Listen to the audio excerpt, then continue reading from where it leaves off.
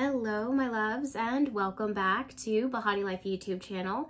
If you're meeting for the first time, my name is Alexandria. It is a blessing. It is an honor to be able to shuffle cards, pull the charts, and be able to hang out with you. So this week, there is a lot of shifts that are happening from the retrogrades. Mercury retrograde, Saturn retrograde, Jupiter retrograde, and Uranus retrograde. This is going to feel like a blast from the past is what it is that I want to say, but it could be a blast in your life in general when it comes to specifically boundaries, communication, relationships, expectations, money. Yes, all of those chapters are things that we absolutely need to talk about and will absolutely be influenced by the energies of these planets. So grab some water, grab some tea, grab some coffee, grab some juice, get cozy, and let's go ahead and dive right in. All right, my loves, so welcome back. Hopefully you're cozied in. Hopefully you're comfy. I don't know why, but I'm really feeling this oracle card today, this oracle card in particular. I forget the name of it, but I will link it down below. So don't mind me while I'm shuffling and talking about the transits. So, like I said at the very start of this video, the retrogrades are very much intense for us this week. Now, if you are someone who kind of follows the flow of the masses, you could easily find yourself losing your cool and losing that sense of calm that is something that can be found within you at all times. It's in your best interest and your highest and greatest good if you ground yourself, center yourself, and come back to that center, because from that place, you can't make any mistakes. From that place, your intuition really does start to speak to you, right? So regardless of what type of tumultuous storms that these energies, the retrogrades, will inevitably kind of build up and brew, at the end of the day, still try to come back to your sense of your calm and your core, your center, and try to fold in your spirituality, prayer, setting intention, manifestations, etc., to help you through these energies. So the retrogrades in particular are kind of throwing a wrench in a lot of plans. Mercury retrograde, first and foremost, started December 13th. And most of you guys do know this. Mercury rules communication. It's how we express ourselves. It's how we analyze. It's how we think.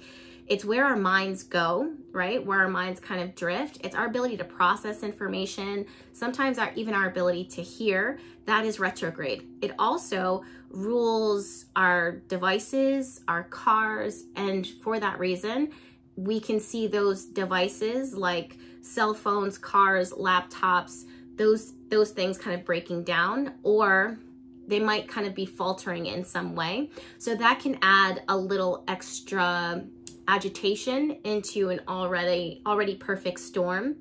In addition to that, calendars, plans that you set, those things need to be shifted and adjusted. Maybe not 100% right now in your mind, but it's something that it is that you are considering. So with this retrograde specifically, with Mercury transiting through the sign of Capricorn, a lot of this has to do with boundaries, expectations, our ability to rely on others, our ability to count on others. Can you count on yourself? What is it that you thought was a sure, sound, solid thing? When this planet goes retrograde in the sign of Capricorn, it starts to bring up a lot of question marks. Those question marks can be found in your relationships with others, but it can also show up within your relationship with yourself.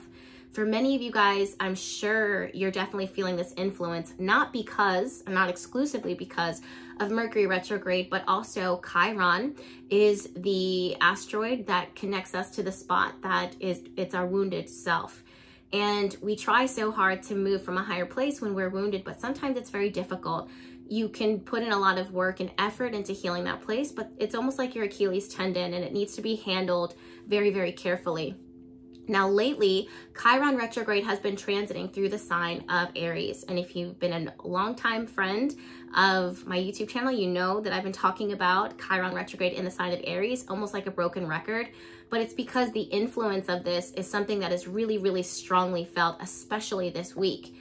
So Chiron retrograde in the sign of Aries right now is making every single one of us individually ask ourselves, is this who I am? Is how I'm living, is this how I want it to be? Is this what I was expecting? How do I define myself? What do I want? It also makes you kind of strike out into independence, so that those questions, those deep-seated questions, are things that can be answered in a way that is for your highest and greatest good and doesn't really necessarily take others into consideration.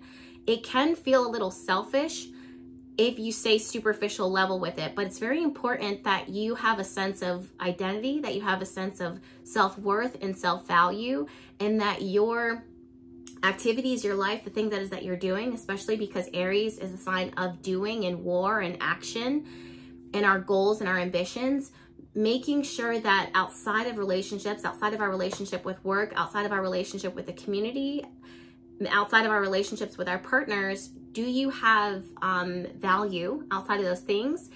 Is there boundaries when it comes to those things? What are we doing in order to enforce, in order to reestablish healthy activities, healthy state of mind, healthy sense of being, sense of purpose? Those things are very, very important. What is it that is absolutely of value to you is another question too that's been showing up with Uranus retrograde and Jupiter retrograde in the sign of Taurus. Now, if we stayed superficial with the energy of Taurus, we would think, oh, this means luxury goods and luxury items. It's our money.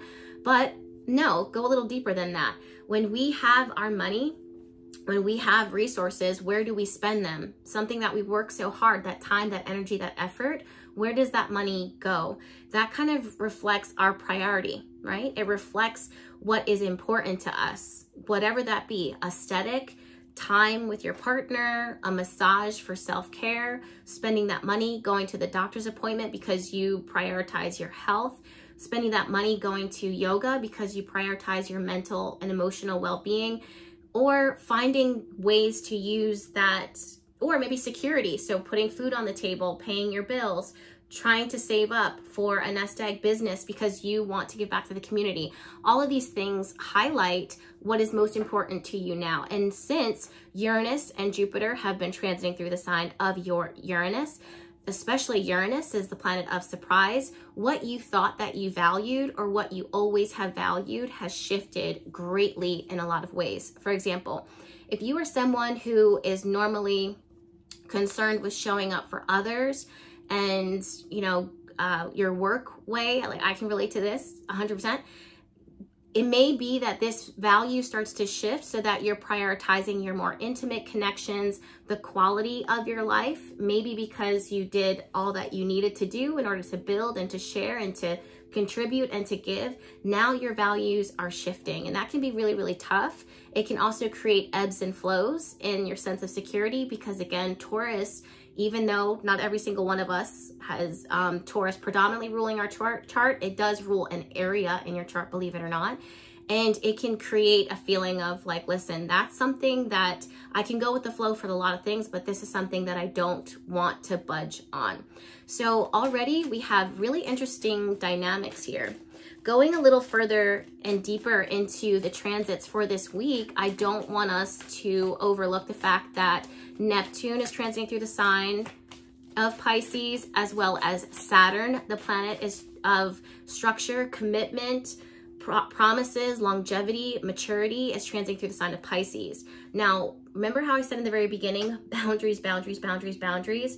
These energies right now are amplifying that even further. I don't think any of us is really getting the easier side of this transit. And let me explain to you why.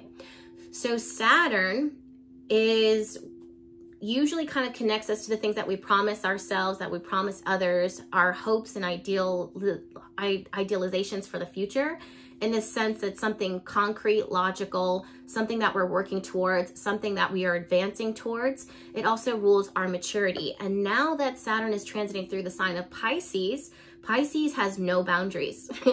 Well, I should say this. Pisces really struggles with the realms of boundaries. There's no distinction between where do I begin, where do I end, where does this thing begin, where does it end. It all tends to kind of bleed into each other like watercolor. Now, for some things, that's wonderful and that's beautiful, but for a lot of things, that can be very unhealthy very, very quickly. And when Pisces specifically as transiting through the sign of Neptune, it can be really hard to kind of distinguish, okay, this is something that it is that I want versus this is something that I feel obligated to. How do I say no to this? Should I say yes to this? Where, again, Saturn is here to try to reinforce that and to teach us really honestly the hard way. You know, if I can't enforce a boundary here, there's a lot that I could lose. There's a lot that I can lose. Also with this, it's interesting because Pisces transiting through Neptune is very idealistic. It's this hope and dream for the future, this promise that we feel is written in the stars that we want to strive towards.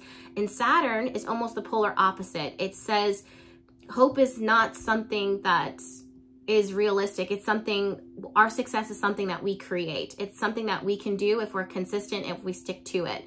So we have two completely polarizing energies here, and we're all really feeling this right now. This is where we say, you know, I do have this dream, I do have this vision, but we have to be careful. You don't want to get lost in it. You don't want to lose things that are important to you because of situations that may not have any boundaries. So can you find the balance between those two worlds? I know in my personal life too, that's something that I've been working on pretty thoroughly, you know, really trying to look after energy flow, energy resources. Remember how I was telling you guys all this year to keep an open mind. Try not to pin your life and your expectations into, well, if I go this way, this is the only way. These energies are very vast, and the foundation underneath us is actively breaking down, which means that your faith, your vision, your hope is going to be the thing that keeps you, but you know, flying, but at the same time, you're going to have the weight, the anchor of like, how, yes, I have this vision, but how can I make it work? Or where can I go? Especially with asking for help, asking for insight, asking for guidance, whether it be professionals, whether it be your family, your friends, whether it be a counselor, whether it be your higher self, your spirituality. There's not a lot of answers. Well, there's a lot of answers that can come from us, but there's a lot of answers that we can gain by asking the wisdom of others who have come before us. And that's the other thing, that the magic of what Neptune and Pisces and Saturn and Pisces can give is the wisdom of the elders, the wisdom of those who are higher, have higher knowledge, higher awareness, from even going to higher education, school, university. Traveling is another realm here that's really beautiful. Pursuing astrology, pursuing esoterics, symbolism and studies, all of those things are all natural. Healing, there's a way to kind of move beyond. Now, I want to just kind of pinch off of that just a little bit. So let's say this was something that's related to health. A wonderful way to kind of describe this is you may find that your body, if let's say you're having health conditions right now, knock on wood, cross, cancel, delete, we don't speak that over your life, but let's say you're feeling health related issues, this would be something that's very hard for you to kind of put your finger on and say, this is exactly the source.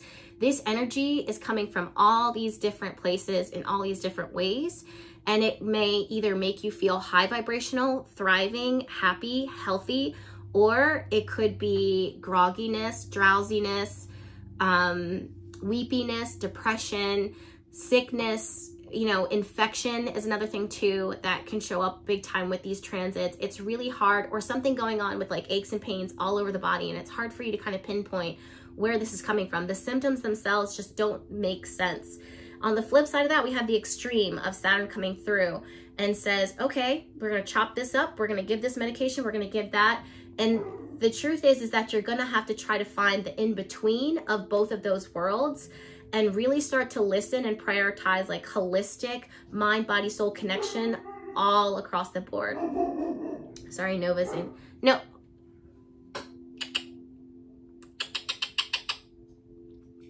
All right. Sorry, guys. Sorry about that. The mailman's dropping mail off, probably Christmas gifts at this point. Did you guys do your Christmas shopping? Or are we a little bit late this year? Okay. So the other thing that I want to talk to you guys about, and this is going to be a little bit difficult of a transit, but I'm going to go ahead and lean into the difficulty and then migrate into the more positive aspect of what it is that I can see from this and how to work with this. Okay, so stay with me here. On the 21st, we do have some really difficult energies, especially in alignment, I want to say in conjunction with, but it's not that Venus and Uranus are conjunct Mercury or vice versa. I just say literally happening at the same time. That's what I mean by the conjunction, because conjunction is an astrology term as well. At the same time, Mercury is retrograde. So this is any type of lingering issues. Wow, look at this at the bottom of the card. We have time to let go. And then we also have this card here, Cat Spirit, claim your independence. So that's exactly what it is that we're talking about here. So yeah, with Mercury retrograde, there could be a lot of conversations, thoughts, lingering things that haven't necessarily been dealt with and addressed. And this would not be new. How I know that this isn't new is the fact that Mercury specifically is transiting through the sign of Saturn. So these are the things that we could be holding on like a vault, not intentionally, but just trying to power through every day and trying to make the best of a situation, whatever that situation looks like. The problem is that when Mercury's retrograde, that planet, Mercury, starts to lose its ability to hold everything in. It needs to communicate, and it tends to communicate at what feels like it is inappropriate at wrong times. But the truth is that things come out when they need to come out. And especially looking at this transit right now, we can't overlook the fact that Saturn is trying the vertex point. Vertex is sitting in the sign of Scorpio. Vertex is the point of fated encounters, and Saturn is literally where Saturn rules what Mercury is falling into, Capricorn. So this is showing right away that there's some long, deep-seated feeling here, or some truth maybe was expressed. It's having a difficult time being taken care of. This could have a lot to do with boundaries. It could have a lot to do with expectations. It could have a lot to do with feeling taken advantage of, lack of clarity, misuse and abuse of relationships, boundaries. I don't think that this is intentional. I think that looking at the chart, I feel like I can give a lot of grace to the matter, because it's clear that things aren't clear, right? It's clear that communication has been missed. It's clear that wires are getting crossed. It's clear that it's not getting all the way through, right? So with these energies, it's in your best, well, I don't want to say what's in your best interest, but I will say that you have a bubbling pot of soup that is been on the stove for a minute. And when Mercury retrograde pops up its head and says, hey, remember me?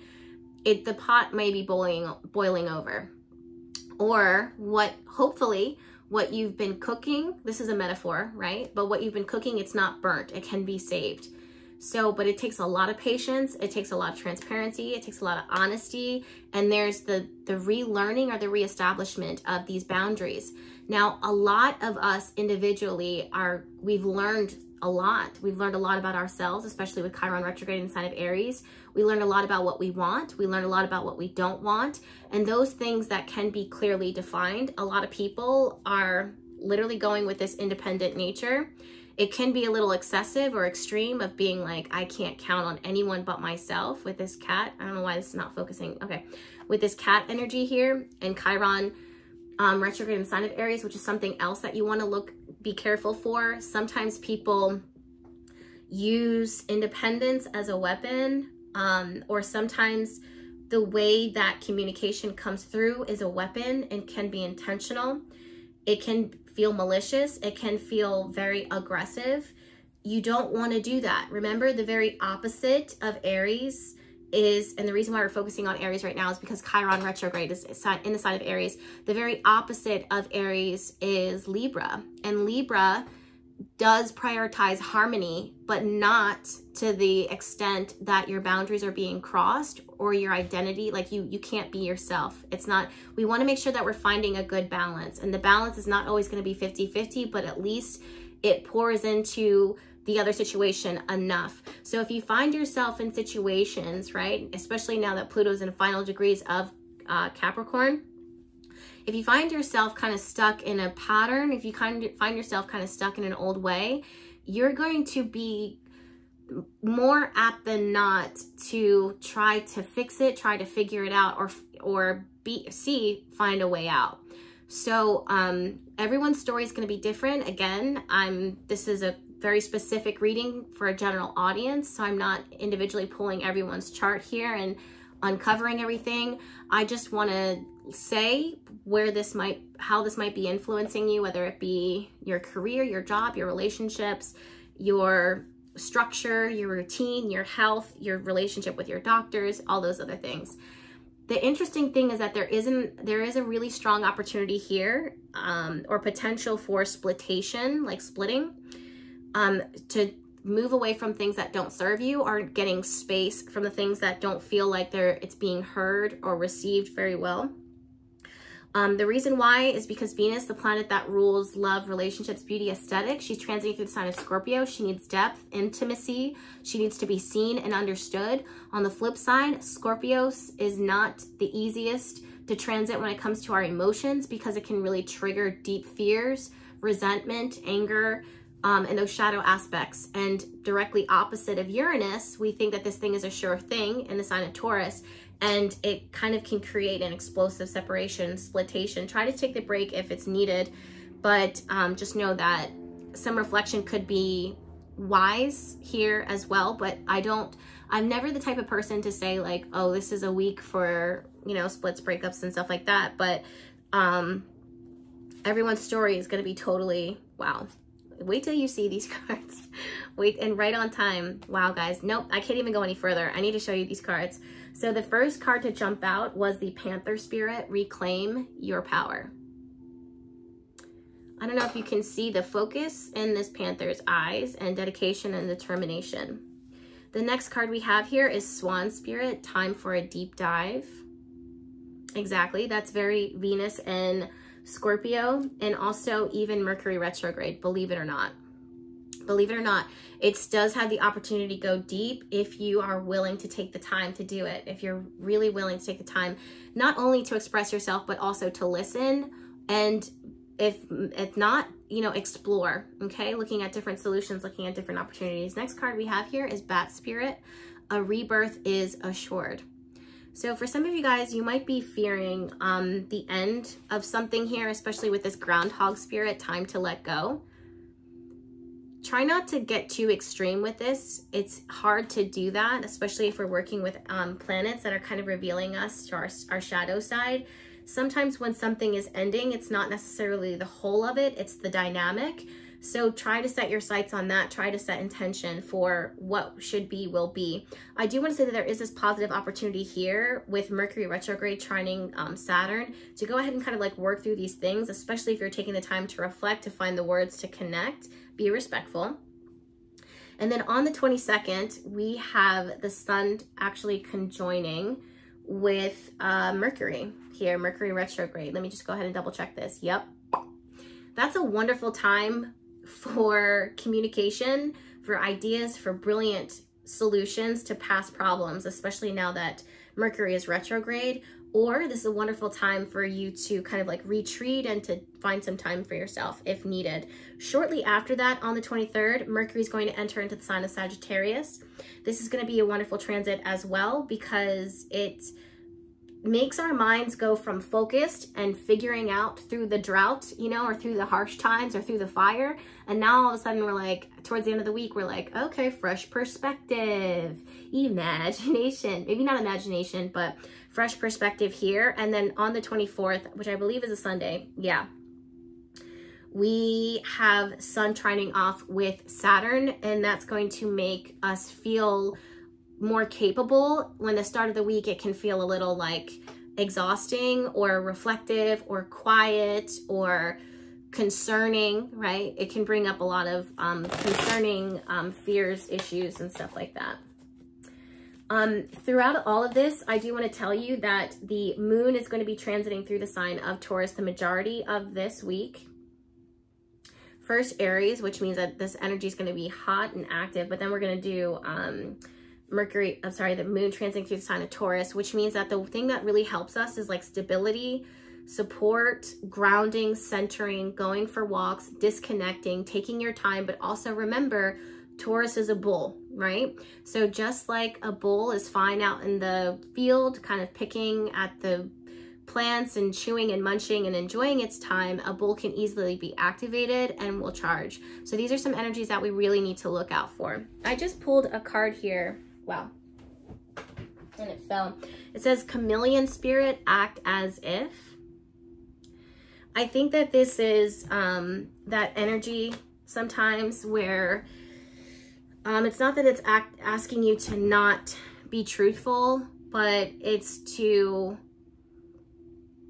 if you're not feeling peaceful, if you're not feeling like in alignment, kind of sometimes helping yourself actually move into alignment is going to the places that match the energy that you want to feel, so that you can match that vibe, blend into it, and start to become it and to match that.